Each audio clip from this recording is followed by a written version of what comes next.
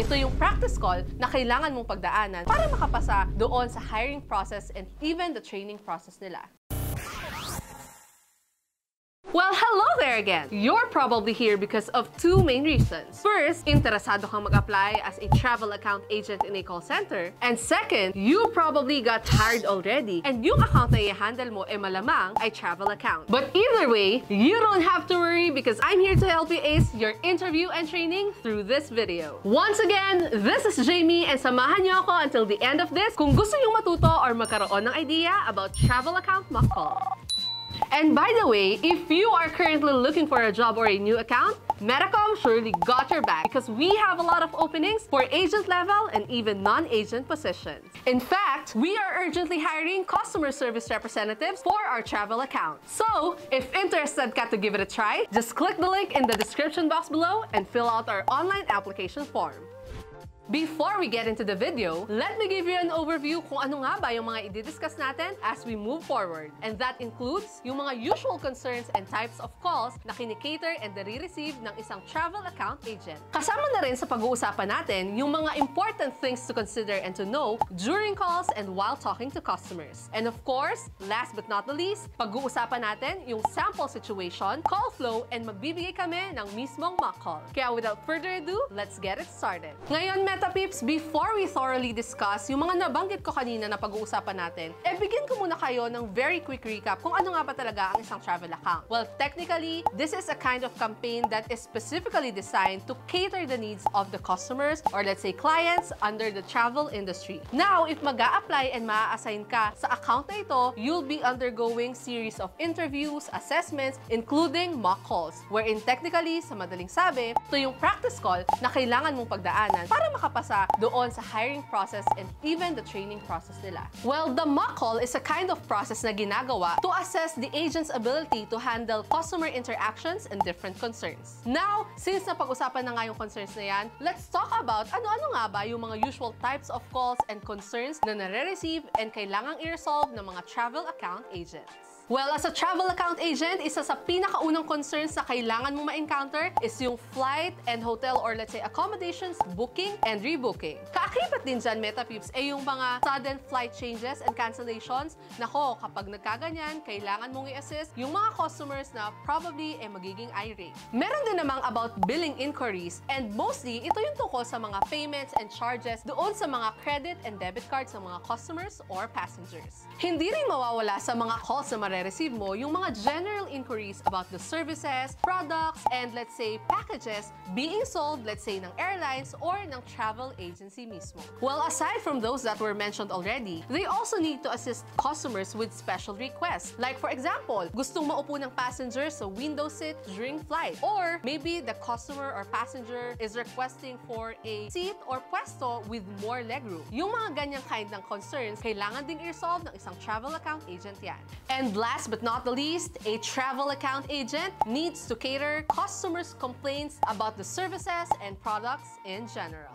What about you, Metapeeps? Especially yung mga may experience na dyan sa travel account. Ano pa yung mga usual concerns na na-encounter nyo during calls? Share nyo naman yan sa ating comment section below. Well, moving forward, let's now talk about the important things to consider during calls and what you need to know while talking to customers. Well, there are so many things na dapat mong tandaan and take in mind to have a smooth and efficient transaction. And here are some points to consider. Well, unang-una sa listahan is the customer information. Well, on the first part of your call, make sure to gather accurate and complete customers' information. Gaya ng full name nila, first name, middle name, and last name. Huwag mo rin kalimutang tanungin kung ano man yung contact information like their email address and contact number, and if they have any specific travel preferences.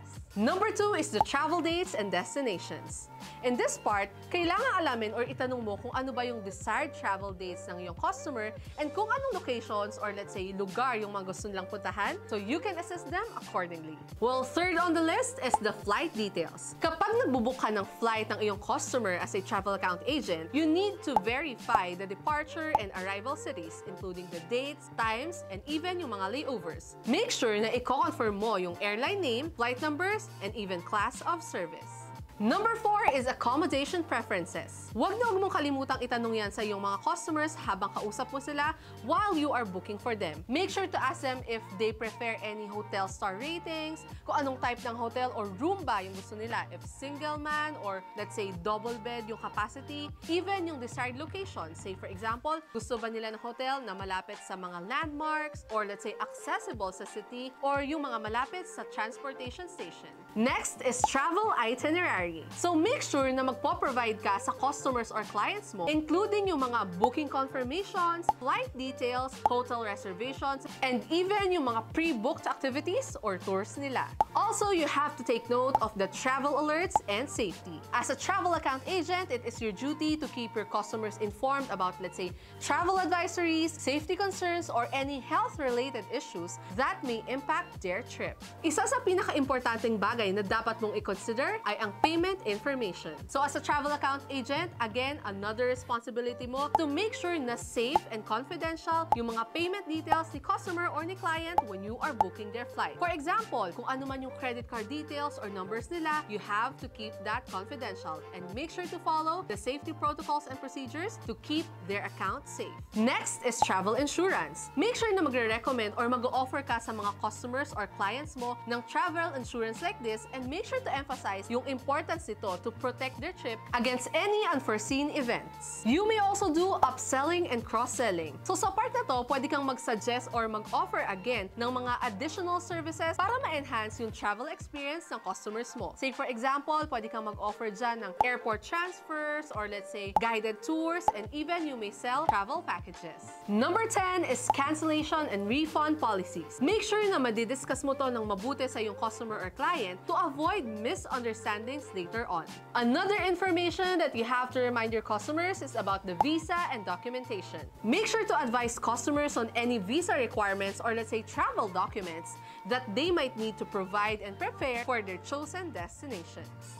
Number 12 is emergency contacts. Make sure to provide emergency contact numbers or let's say 24/7 hotlines na open para makontak ng iyong mga customers or clients if they really need it during their trip. Next is currency and local tips. Make sure to keep your customers informed about, let's say, the local currency, kung ano na ba yung exchange rate, and any cultural tips or any customs doon sa lugar na pupuntahan nila. Number 14 is do follow-up and ask for feedback. After the booking process is complete, consider sending follow-up emails or maybe pwede ka rin tumawag sa customers mo to ask if they need any assistance or they may need any clarifications tungkol doon sa transaction na ginawa nyo. You may also encourage your clients or customers to give feedback for a better customer service experience.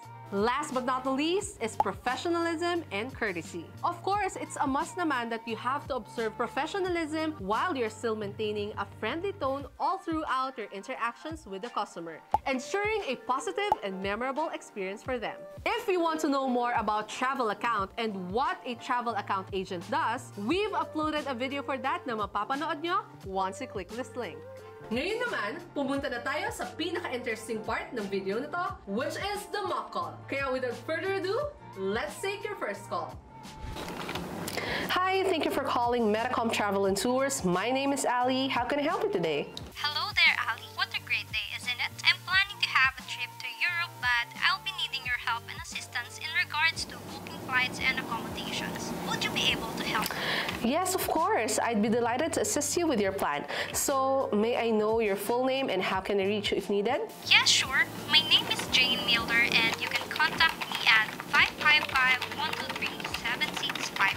Alright, thank you, Jane. It's great to have you with us. And to get started, could you provide me with the specific details about your travel plans?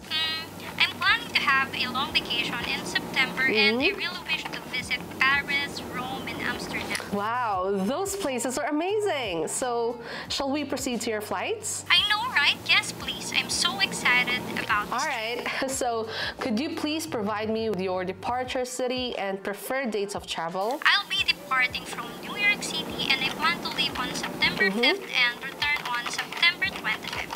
Alright, got it. So you'll be departing from New York and you're planning to leave on September 5th and your return date is on September 25th. Yeah, that's right. Alright, so let me check the available flights for you and please allow me to put you on hold for 3 to 5 minutes. Is that okay? Hi there, Miss Jane. I'm back on the line and I have some great options for you.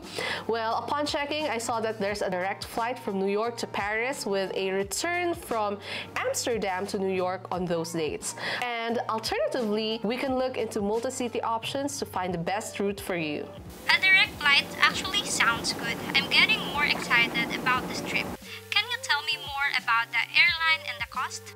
Absolutely. So the direct flight is with Air France. It's a reputable airline with good customer reviews, and the current fare upon checking here on my end for a round-trip ticket is $800, including the taxes and fees.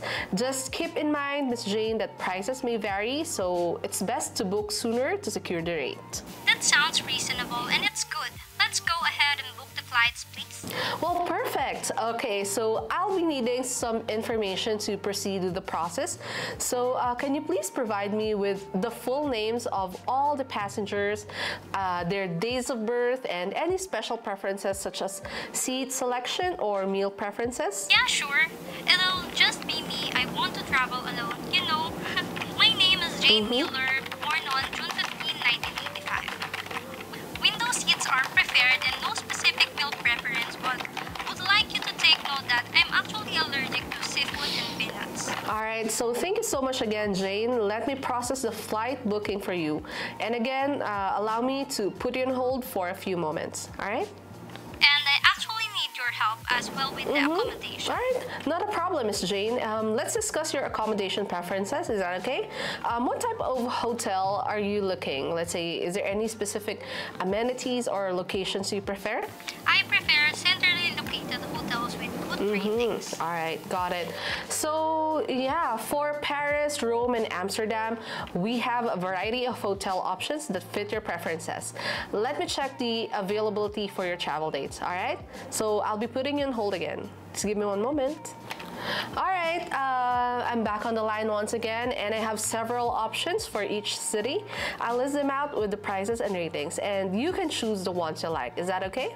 That sounds good. Go ahead, please. Alright, so here on my end in Paris, we have Hotel Eiffel with a 4-star rating for $180 per night. We also have Hotel Louvre with a 5-star rating for $250 per night, and Parisian Charm Apartments with a 4.5-star rating for $220 per night. I like the sound of Hotel Louvre. Let's book that one. Alright, excellent choice.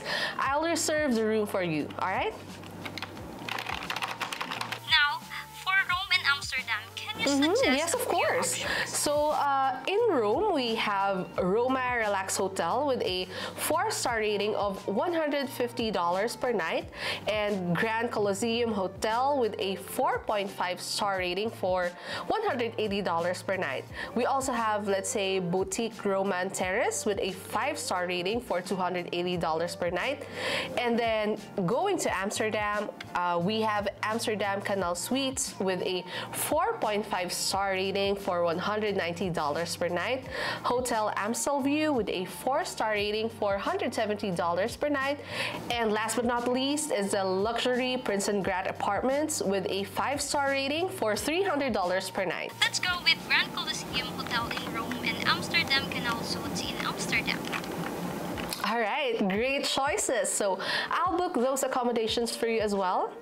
Okay, just give me a moment. Alright, Jane, we're almost done here, but before we proceed with the booking, I just want to confirm your email address, the full email address to send you the travel details and itinerary. My email address is jane.miller@email.com. Alright, got it. Thank you so much, Jane. I have all the necessary information to proceed with the arrangements. And don't worry, I'll finalize the flight and the hotel, and we'll send you an email with the details shortly. If you have any more questions or you need any further assistance, just feel free to contact us anytime, okay? Thank you, Ali. I really appreciate your help. You're very much welcome, Jane. We're here to make your trip amazing, and I hope that you have a fantastic day ahead, and I'll be in touch soon. Goodbye. Goodbye, Ali. Thank you. Well, that's it for today's video, and I hope na marami ulit kayong tutunan and napulot na idea and how to handle calls about it. And now, if you're interested and ready to work in a travel account, then we have tons of opportunities here at Metacom. Just fill out the online application form na nasa description box sa baba. And huwag mo na rin kalimutang i-like and share itong video na to. And make sure to subscribe to our official YouTube channel, Metacom Careers. Thanks for watching!